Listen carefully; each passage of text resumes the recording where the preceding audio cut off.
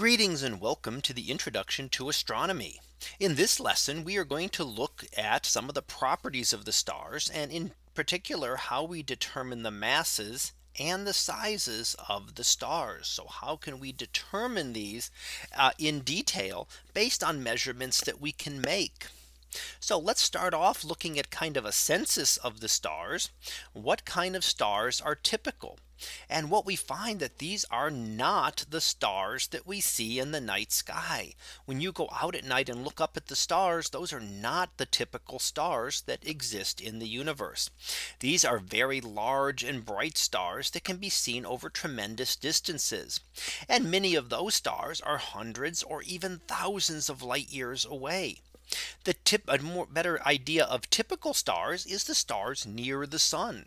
So the average star is actually smaller and cooler than the sun. Now, if we look at stars within 21 light years of the sun, these are the nearest stars within our solar neighborhood. We find that there are two class A stars, one F, 7 Gs, 17 Ks, 94 Ms. So if we look at the typical types of stars, the normal spectral classifications, remember that there's also O and B stars. They do not exist within 21 light years of the sun. They are very, very rare. Even A and F stars, I mean, among the over 150 stars that are listed in this table, only 3 are A and F. When we get down to stars like the sun, we see a few more, but far, far more of the much cooler M type stars. We also see white dwarf stars and brown dwarf stars. These could be the white dwarf stars, especially the brown dwarf stars, could be underestimated. These are very hard to find even 21 light years away. While it's easier to find a star, an object that is much cooler is very hard to detect. So these brown dwarfs are very faint and we are still detecting more.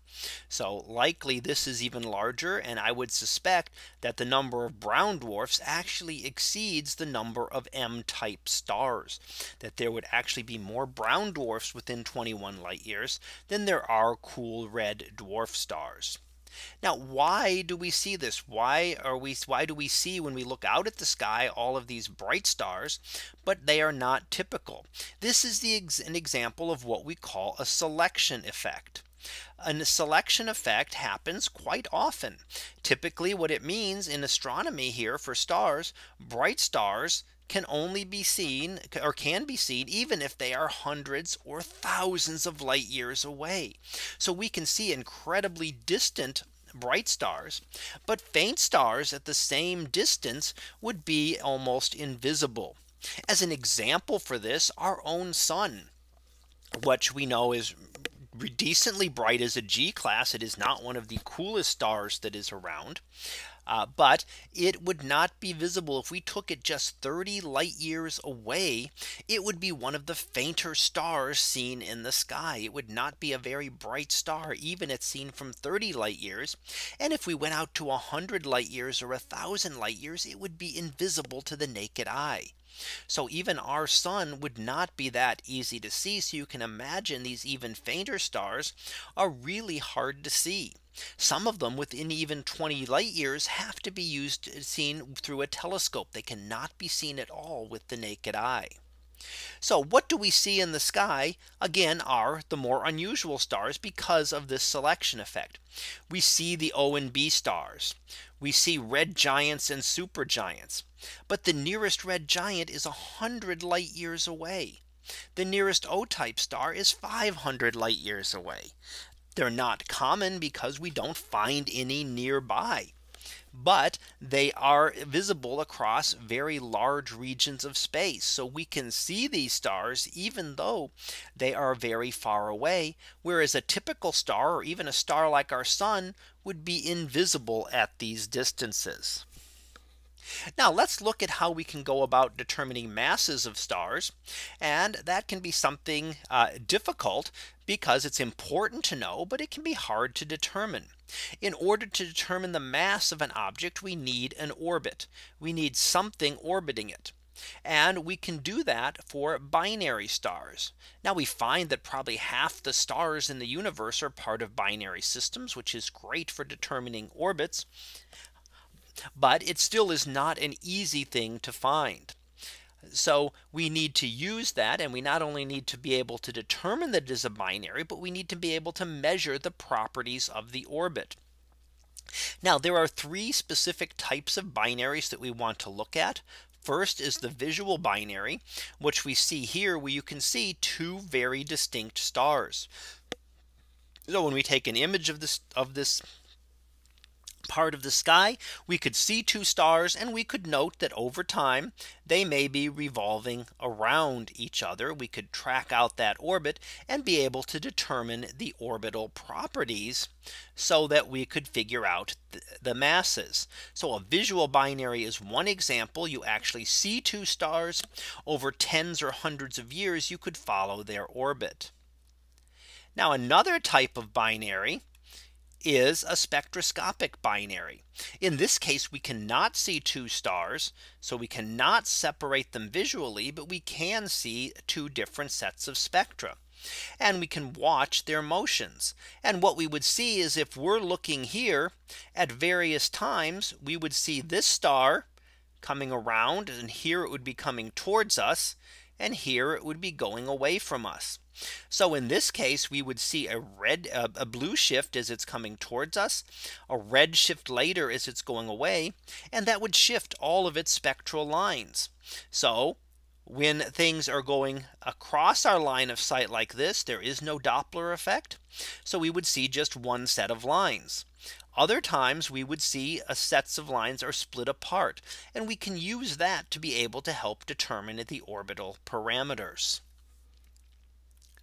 So that's an example of a spectroscopic binary, and that is the most common type. The most common type that we see is a spectroscopic binary. So the third type that we want to look at is the eclipsing binary. Now the eclipsing binary, again, we cannot see the two separate stars, but we can see their effects.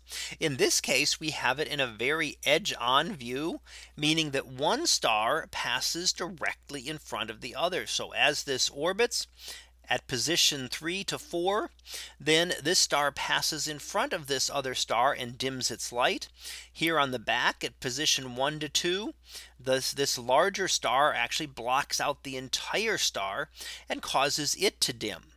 So we can actually look at what we call the light curve, which measures the brightness over time.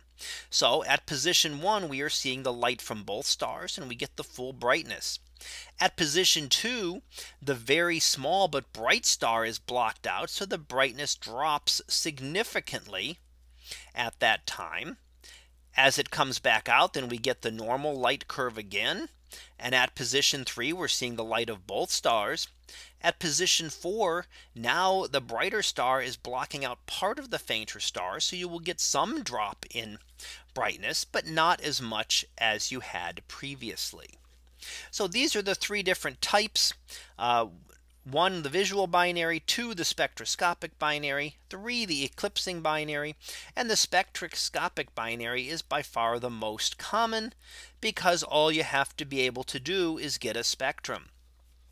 In order to separate the stars in a visual binary, it has to be relatively close to you. And in order to see an eclipsing binary, the stars have to be lined up properly. So it has to be tilted in exactly the right direction. So how can we use this to determine the mass of a star? Well, we have to go back to Kepler's third law. And Kepler's third law told us that the cube of the semi-major axis is equal to the period of revolution squared. So if we use d to represent the semi-major axis, p for the period of revolution, Newton modified this to give us that d cubed is equal to the sum of the masses times the square of the period.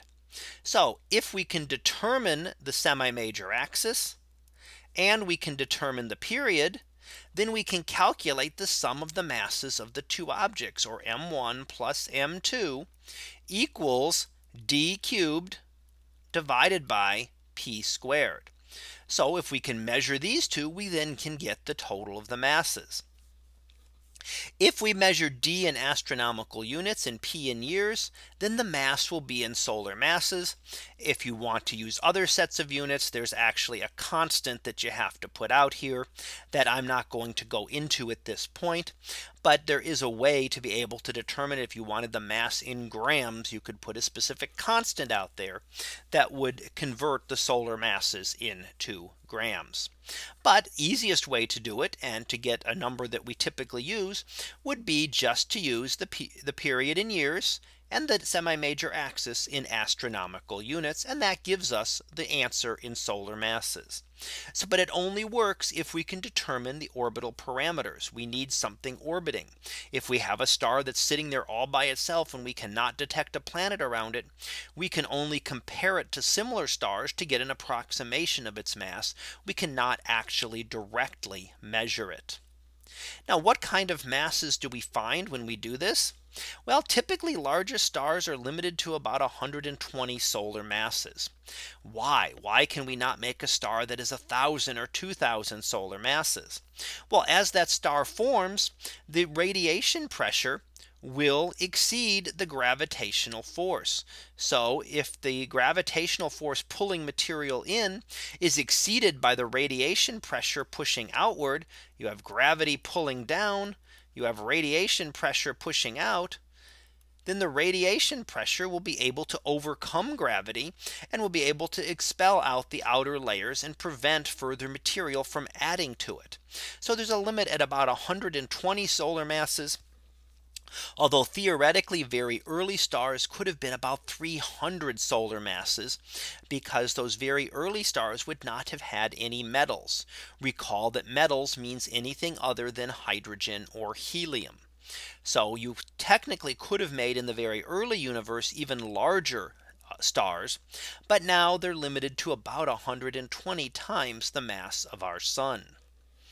Now the lowest mass stars are about 1/12 of a solar mass.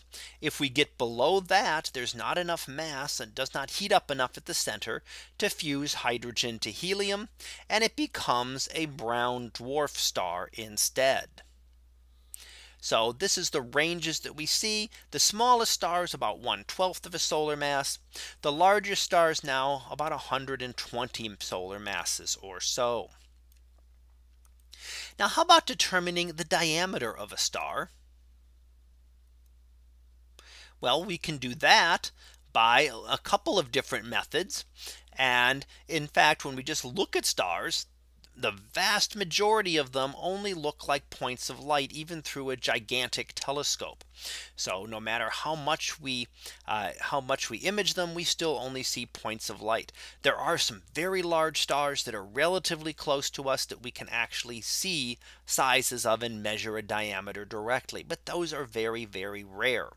So the methods that we use to determine the diameter include lunar occultations. If the moon passes in front of the star, so as the moon is moving across the sky, it may pass directly in front of a star, blocking out its light. We can then time how long it takes that star's light to disappear. If the star is so far away that it's just a point, it will just blink out. It will disappear immediately. However, if it has some size, even if we can't measure it with a telescope, it might take some tiny fraction of a second for the star's light to disappear. And that, depending on the distance, would then be able to give us a diameter for that star. We can do a similar thing with eclipsing binary stars. If you note, we looked at this light curve earlier, but as it eclipses, it does not drop straight down. It does not just disappear immediately and then does not come straight back up. There's actually a slight angle to this. That is how long that tells us how long it takes that star to actually be completely eclipsed by the other, and gives us a measure of the size. So we can determine the size of one star here, in this case the smaller star. Over here we can determine the size of the other star by how long it takes. So we can determine the sizes from eclipsing binary stars as well. And a third method we can use is the radiation law. If we can measure the luminosity of a star, remember that's difficult because we need to know a distance to get the luminosity. We can use this equation, which relates the luminosity, the radius, and the temperature. Temperature is not too difficult to get. Luminosity, if we know a distance and a apparent brightness, we can determine. And that means that we could then calculate the radius. And the other numbers in here, the 4 and the pi and the sigma, are just constants. So if we can determine the luminosity and the temperature of a star, we can then use those numbers to estimate the radius of the star. What do we find when we calculate radii of stars? Well, there's a big range. So the smallest stars are actually the size of Jupiter. They're not much bigger than Jupiter in size. Remember, they are still more massive than Jupiter, but not much bigger in size. These are the most common stars that we see. Largest stars, much larger than the sun. We have giant stars, which are defined to be between 10 and 100 times larger than the sun. Supergiant stars are more than 100 times larger than the sun. And the very largest known star, known as VY Canis Majoris, is 1,400 times larger than our sun. That means it would extend out beyond the planet Jupiter if we placed it at the center of our solar system. So Mercury, Venus, Earth, Mars, and even Jupiter would be inside this star if it were placed at the center of our solar system. So that gives us an idea of how tremendously large these stars can get. So let's finish up here with our summary. And what we find is that stars do have a wide variety of masses and sizes. So they vary widely from very small mass and small diameter stars to very large mass and large diameter stars.